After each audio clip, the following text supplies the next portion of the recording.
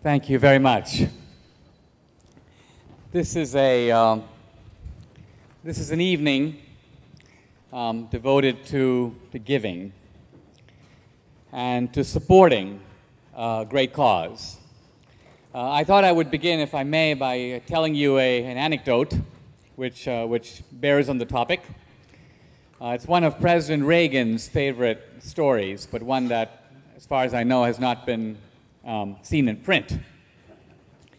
And the story involves a man who hears a loud knock on his door, and he opens the door, and it's a fellow from the Salvation Army. And the fellow says, "Sir, our records show that you have not made a contribution in recent years."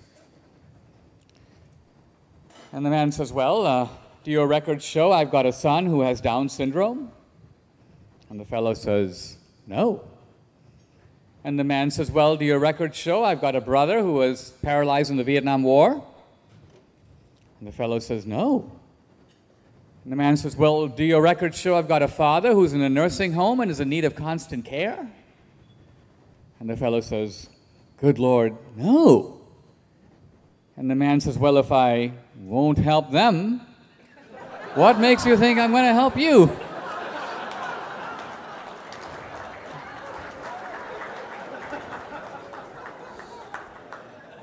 This, I find it interesting that was one of Reagan's favorite stories.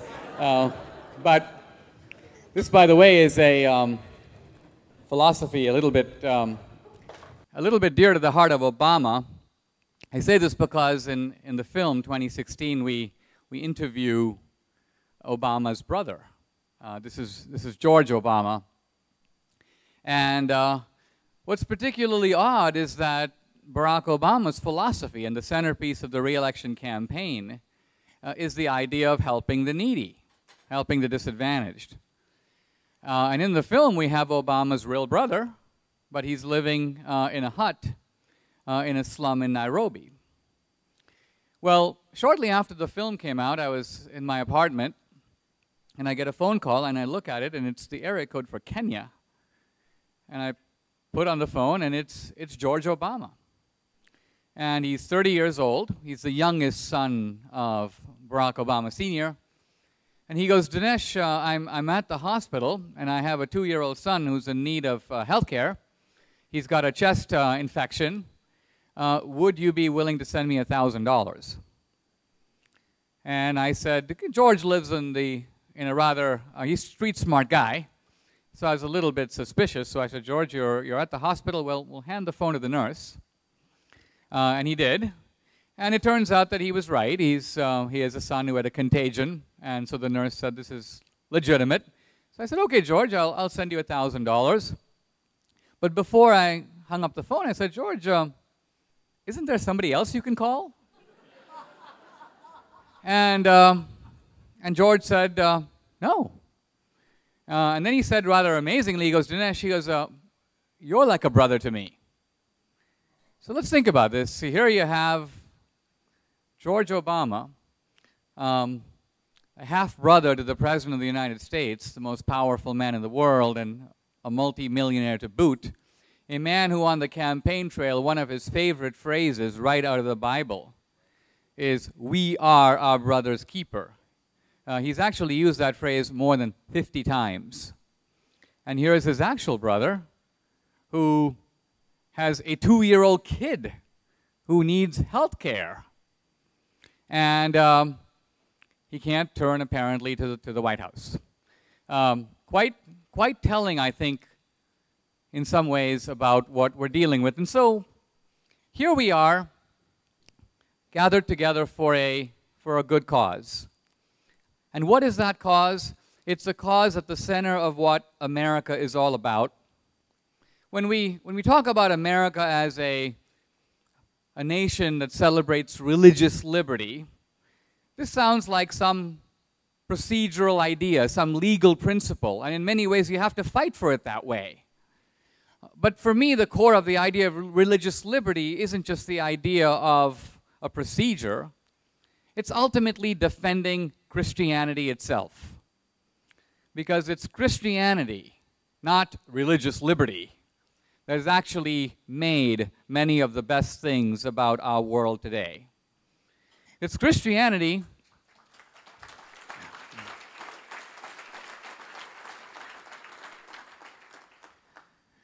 I think as a young boy growing up in India about my own family, my ancestors, who were converts to Christianity. Christianity, by the way, came to India around the 4th century.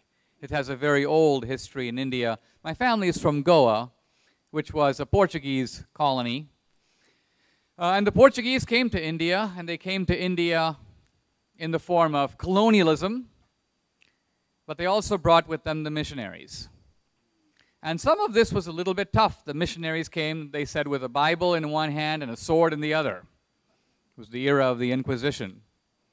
And yet, interestingly, as I grew up, and I often thought about the forced conversion of my ancestors, but as I read a little bit of Indian history, I realized that it actually wasn't so simple. Many of the Indians fled into the arms of the missionaries. Why? Well, because they were at the lowest rungs of the caste system, and it was a system in which there was no escape. No amount of effort or merit could help you. And so when the Christians came and they had a message of universal brotherhood, even if they didn't fully practice that message, nevertheless, the very idea of it was appealing enough that many of the Hindus who were in the low caste said, I would rather join this team. And so Christianity introduces a powerful new idea into the world, the idea of universal brotherhood. By the way, in most parts of the world, people help their own tribe. But the idea of helping the stranger, someone who is nothing to you, is not only very difficult to explain on a sort of scientific or evolutionary basis, but it's also something that has been uniquely championed in Christianity. When we look at America and the issue of the founding, is America a Christian nation? Very often those debates devolve into things like what was the religious philosophy or practice of the founders? Did Thomas Jefferson go to church? What I find it particularly interesting is even the founders who were not so Christian. Ben Franklin and Thomas Jefferson were probably two of the more heterodox Christians among the founders. But even they were shaped decisively by Christianity. When Jefferson was dispatched to write the Declaration of Independence and to identify where our rights come from, all of them, this man of science, this man of the Enlightenment, this man who would sit with the scissors and cut things out of the Bible, this same man could identify only one source of our rights, and that is the Creator. So even Jefferson located our rights, our economic rights, our political rights, and our right to religious liberty and religious freedom in the idea of God, of nature's God. We live at a time now when America is in a rather precarious situation. And I don't just mean economically, I don't just mean politically, but we live at a time in which America has become a secular culture. This was not the case even 50 years ago. 50 years ago, we lived in a country where Christian principles were taken for granted. And even people who were not Christian abided by them. If you said the 10 Commandments 50 years ago, it didn't matter if you were a Jew or not even Christian. People would agree that's a good way to live. And now by secular culture, I don't mean a culture that is in a way indifferent to religion, indifferent to Christianity. I actually mean a culture that has an ingrained hostility to Christianity. I'm the president of a college in New York, the King's College. We're a Christian college, very deliberately set up in the middle of the secular city. And our goal is to train young Christians, equip them to go out into the world, into secular institutions, and make a difference. I went to a different college, Dartmouth College in New Hampshire, an Ivy League college. And as many of you know, a number of the Ivy League colleges, in fact 7 out of 8, were founded explicitly as Christian institutions. Only one of them, Cornell, was not. And Dartmouth was founded by a Yale clergyman who went up into the woods of New Hampshire. He said, in order to educate and Christianize the Indians. How I got there, I'm not really sure. I think I might have misread the catalog. But, well, when I got to Dartmouth, I found that this was a campus that had not only long ago eschewed its Christian foundations, but it was on a kind of warpath against Christianity. A few months into my freshman year, we were assembled into a kind of gathering or convocation, and one of our deans stood up and said, "Men and women of Dartmouth, look to the right of you, look to the left of you. One of the 3 of you will have a homosexual experience before you graduate." Now, you have to admit, I was a kid from India. So, I stood there. I looked to the right of me. I looked to the left of me. I said, I'm gonna make sure I avoid these 2 guys for the next 4 years. But